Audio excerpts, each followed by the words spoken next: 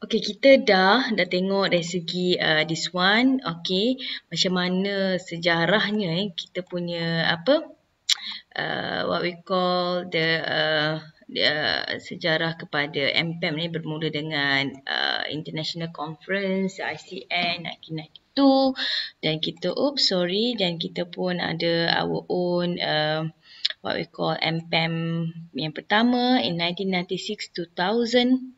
Okay, and then seterusnya kita ada dasar pemakanan kita sendiri yang di-endorse oleh Kabinet in 2003.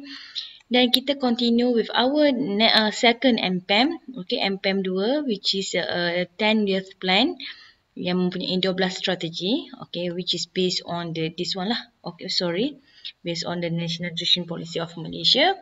And pada kita juga kita mengadakan lah, okay, kita look at the midterm review of Npanm II, okay, this one. And finally, there is another conference, another conference, okay, in Rome in 2014. And hasil daripada tu kita come out dengan dua lah, Npanm 2016 and 2015. Okay. Sorry, tak guna mouse. Okay.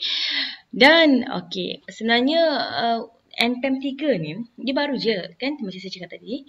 Dia it's just started 2 years ago in 2016, and also this is the same as Npanm II, is a 10 years punya plan.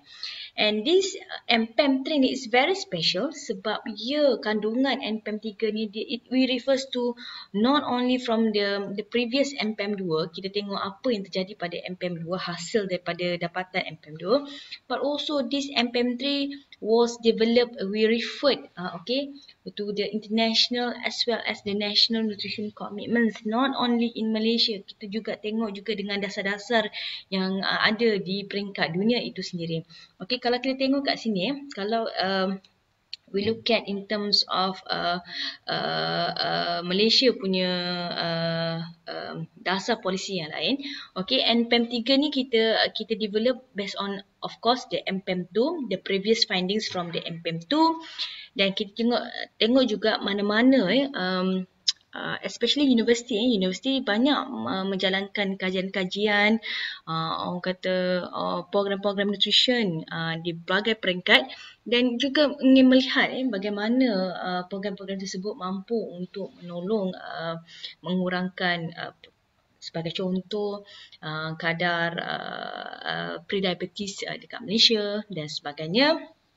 Dan seterusnya Npanm III ni juga dibangunkan berdasarkan kepada Ministry of Health, Kementerian Kesihatan Malaysia punya Strategic Plan 2016-2020, and also looking at other ministries. Kalau kita tengok kalau kita ingat lagi our previous module, we talk about stakeholders. There are a lot of stakeholders. In fact, kalau kita cakap pasal stakeholder daripada badan kerajaan, bukan sahaja tertakluk kepada orang kata KKM sahaja.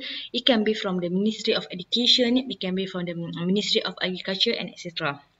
And kita tengok juga apa tengok juga the policy makers tengok juga apa other ministries punya policy and plan of action. And also kat Malaysia kita ada plan of action, and that is prioritized specifically for the intervention of obesity in Malaysia. Kita try to link that this Npanm III dengan juga plan of action for the obesity. We try to link with our 11 Malaysia plan, okay, rancangan Malaysia yang ke-11, and also the National SCP Blueprint 2016 and 2030. That were the national punya nutrition commitments. Even international juga, kita juga melihat kepada dasar-dasar dan juga target-target yang dikeluarkan di peringkat antarabangsa. Okay, sebagai contoh saya tunjuk kat sini, whatever that we try to have a strategies here in Npanm III, kita juga try tengok what is the global nutrition target by 2025.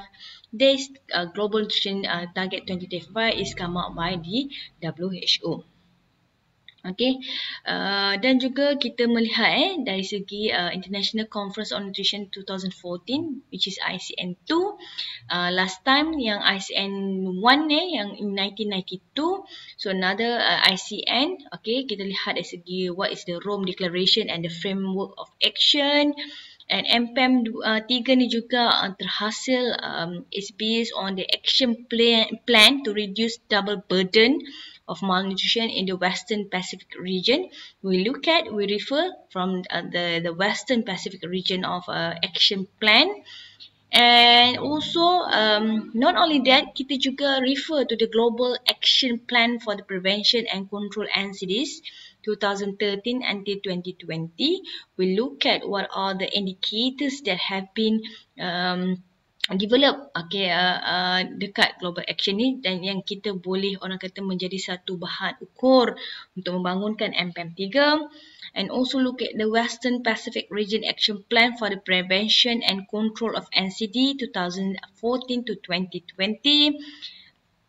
And kerajaan Malaysia juga policy maker pada ketika itu juga melihat kepada AIFS, which is Asian Integrated Food Security Framework and Strategic Plan of Action on Food Security in the Asian, or is known as SPAFS 2015, 2020. And also juga kita melihat dari segi badan di Brunei, Bandar Seri Begawan Declaration on NCDs in Asian 2030.